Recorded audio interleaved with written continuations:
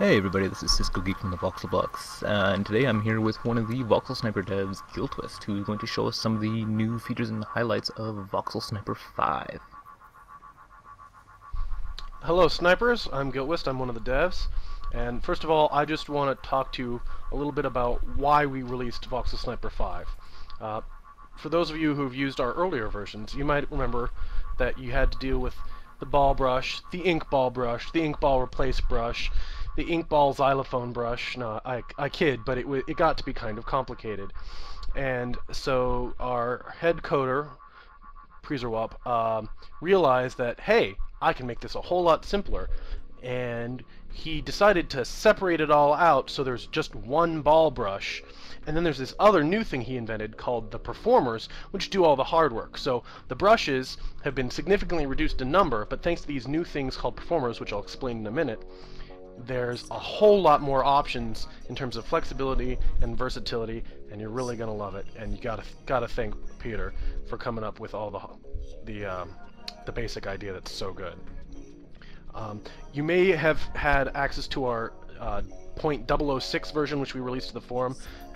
From .009 and on, the names of the performers have changed slightly to be a little bit more consistent and versatile.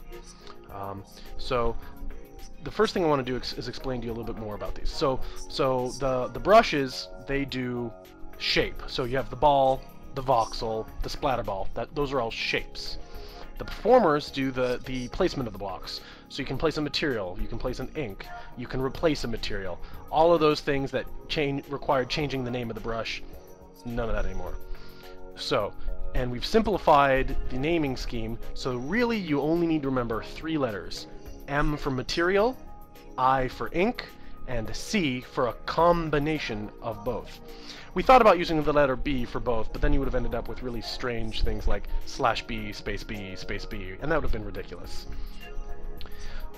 So the basic idea is, if I wanted to slap down, say, a disk of log, I could do that.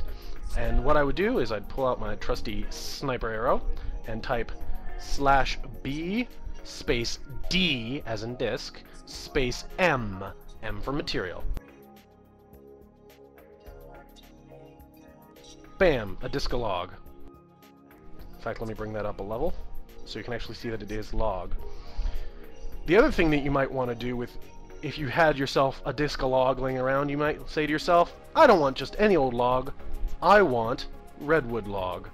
And so you're going to use the same disk brush, no ink disk, just disk, but we're going to use the ink performer, and you'd select this by typing /B space D space I.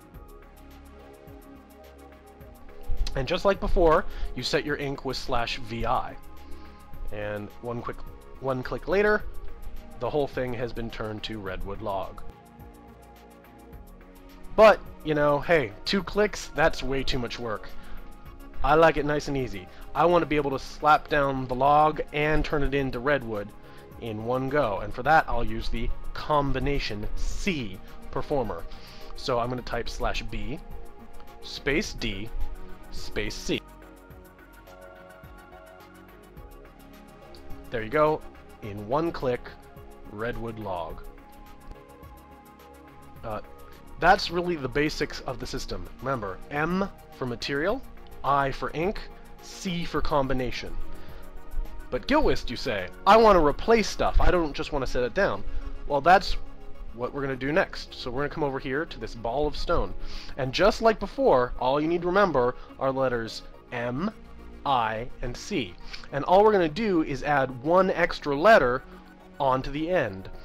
So I want to turn this stone, which is a material, into, I don't know, let's say dirt, which is also a material. So I'm going to go from a material to a material. That's all you have to ask yourself. What am I replacing? In this case, a material. And what am I placing? In this case, a material. So just like before, since I was wanting to place a material, the first letter of the performer would be M. Since I'm also replacing a material, the second letter is also M. So I'm going to type /B, and I'm going to use a ball brush this time, so /B space B space MM. And I'm going to set my voxel replace material to stone. And I'm going to set my voxel material to dirt. Bam, there's a ball replace stone to dirt. A little bit. Oh, well, yeah, I didn't make it very big. But the basic idea is still there. But we can go further. I'm going to go ahead and undo this. I don't want to just turn it from stone into any old material. I want it to be colored cloth.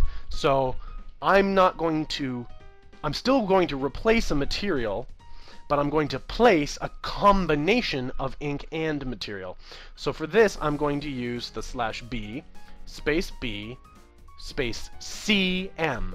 C, remember the first one is what you're placing, and I'm placing a combination, and the second letter is what you're replacing, which is a material in this case. So /B, space C.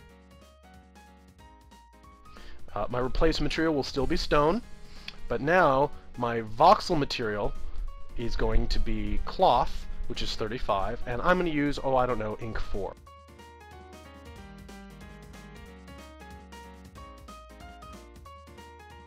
Bada bing, bada boom, inked cloth right there, ready to go. And that's basically how the system works. It's all about a matter of M, I, and C. Do you got that, Cisco? Yeah, that seems pretty straightforward. Alright, let's test your knowledge. Come on over here. I've set a little demo course, and if you can solve these 3 little things, I think you can take care of all your sniping needs for yourself. So I've got them labeled from easiest to hardest. I want you to go ahead and do number 1 there. And remember, ask yourself, what am I placing, and what am I replacing? Alright, since it's only 1 layer, I'll probably use a disk for this, so BD. And since I'm going to be replacing a material, I'm going to need my source and destination, so double M.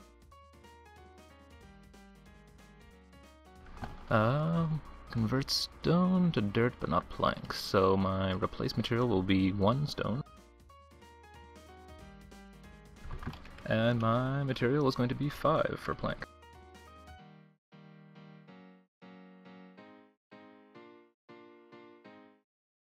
And make it a brush size of 4, just so we cover it all. Click. Cool. Okay.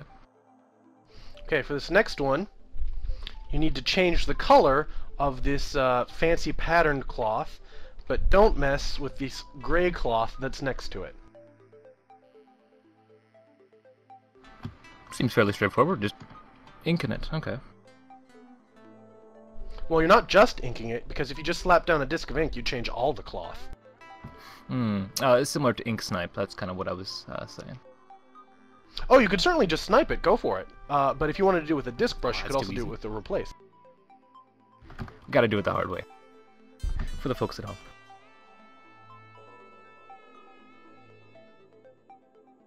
So a voxel ink replace is going to be the data variable of the carpet here. I'm gonna grab that.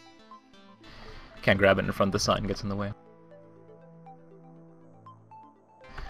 And we will change the ink to this. And click.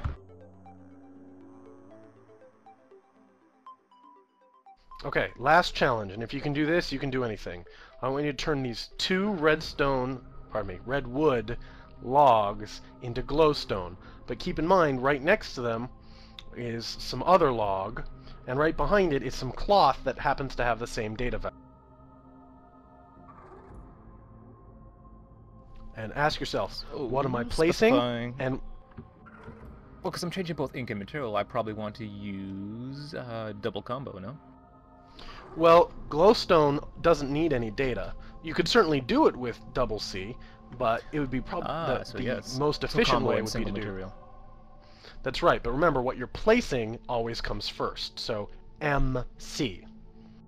You're placing a material, glowstone, and you're replacing, as you said, a combination. Ah, okay. So BD, M, and C. That is correct.